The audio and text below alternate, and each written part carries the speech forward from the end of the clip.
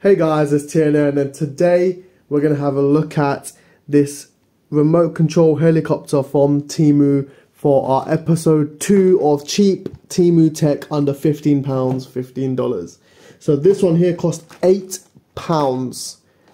Insane. A remote control helicopter for £8. I remember when these were like 20, 30 quid back in the day when they first became a trend to have little remote control helicopters. £8 is insane.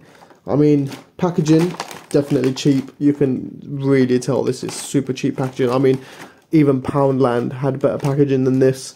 But let's get straight to it anyway. So we got 2.5 channels, remote control, no idea what the lightning means. I'm guessing rechargeable maybe. Light, I'm guessing means the helicopter has an LED light. Maybe, something like that. God knows. I mean, this is the ad over here on Temu anyway. I'll try and link the same one down below, but if not, if you just search RC helicopter, I'll link the Temu link down below. Search RC helicopter and you'll find all sorts. And this is like, I mean, it looks appealing. It looks pretty cool. So it's for ages 14 plus, apparently so. It is infrared induction, infrared induction aircraft. Okay, whatever that means. Ascend, descend, turn left, turn right. Fair enough. Turn on switch and wait 3 seconds, it will fly automatically. Okay, we don't know how to use this. We're just gonna have to try and figure it out. Let's just pull all the crap out here. We got this really light remote control that genuinely, honestly, it feels like nothing. It honestly feels like there's no electronics inside of it. I don't even know if this thing's even gonna fly. But let's see how it goes anyway. Here is the actual helicopter. Pretty cool. Micro USB to USB-A charging cable. What we've got here? Motion activated flying helicopter instructions. Yeah, I won't need that. Right, let's charge it up and see if we can power it on and get it to fly. Actually, before we charge it up, let's have a close look at the actual helicopter. So we got the yellow one here. It's like a dual flappy helicopter. Cheap plastic, but not that cheap. Got like a matte finish on here. Feels decent, to be honest with you. We do have a power switch. Oh damn, it's got charge. Holy shit, it just started spinning. It didn't even give you a few seconds to just chill out. It just started. That would look. I literally turn it on, and damn, that's pretty dangerous. If my hand was there, that would have really hurt. Actually, I don't think it really would hurt. It's plastic, but that would have really hurt. I don't like that. That's dangerous. Definitely ages 14 plus. There is the micro USB charging port there. We've got a motor there. Yeah, pretty much it. I need to find batteries for this thing here. I'm guessing it's 2 AAA batteries, so I'm gonna go find the batteries and get a screwdriver and have to open that up as well. Bit long. It doesn't give you a screwdriver, but I can't complain for 8 quid. So let's go ahead and put some batteries in here. We may not even need to charge it. It looks like it's got some charge. Let's see if it works. Right, it took me like 20 years to find a damn screwdriver that even fits that hole. So I kind of just dashed the screw because you don't really need it anyway. I mean, it's pretty much in there. I never got why they create it to clip in, but then put a screw. It's so annoying. I'm not usually one to complain, but how do I know what these buttons even do? Because they're just googly and they're not even level. Like, it's got a lazy eye, it's wonky. One's up here, one's down.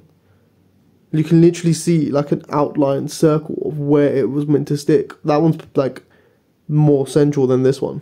But nonetheless, I don't know what the buttons do because they're just eyes. They don't say, it doesn't say what it does. Maybe I did need the manual after all. Let me read the manual and I'll be back. Okay, so this left button here is called the upward flight button. We've got the power indicator in the middle and the landing button. So it just goes up and land. So it goes up and down, it doesn't steer or anything like that. Hold the flying helicopter upright. Make sure the propellers are parallel to your palm. Turn on the power switch while keeping the propellers away from your face. Definitely keep it away from your face because that thing just spins up. Wait 3 seconds and the high-speed propellers will engage. Release the helicopter straight up. As the flying helicopter hovers up and down, continue to place your hand under the helicopter. What?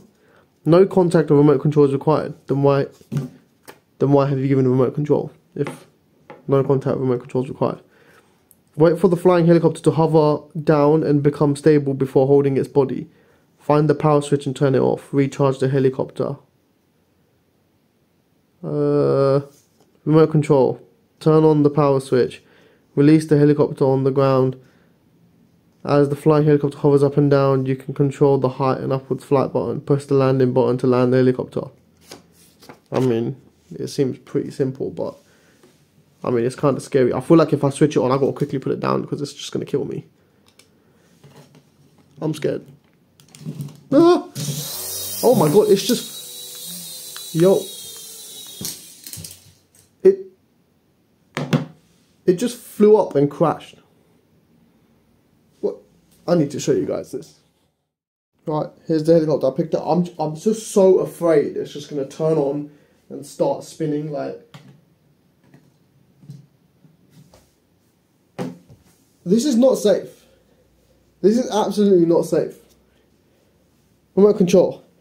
Upwards, apparently. This will go up. Holy shit! Like that's it. Like it just goes up, hits the ceiling, and falls on the floor. I'm not even joking, you guys. That's right, let me get a wider shot. That's literally all it does. Alright, I've got a wide angle shot.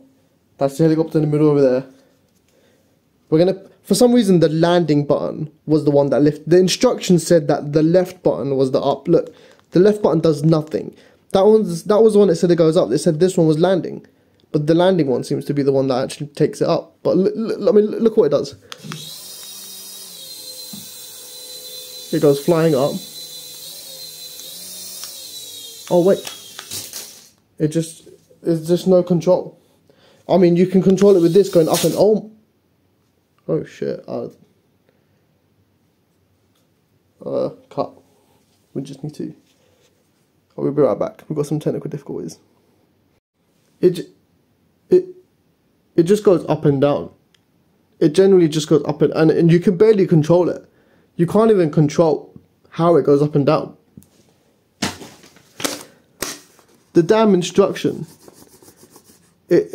It says you just put it on your hand and you just lift it up and then you keep your hand underneath it. How the hell are you supposed to keep your hand underneath it when it just goes flying up, hits the wall and then comes down? How on earth do you even control? I'm so afraid to even hold this. I feel like it's just going to spin and chop my hands off. This is garbage. It is garbage. Don't buy it, guys. Overall score 1 out of 10. That is awful. But for £8, it was pretty funny and gave £8 worth of entertainment for sure. So, stay tuned for the next episode of cheap Temu stuff under £15. Hopefully we can find another good thing, because in the first episode, I think that smartwatch was pretty cool.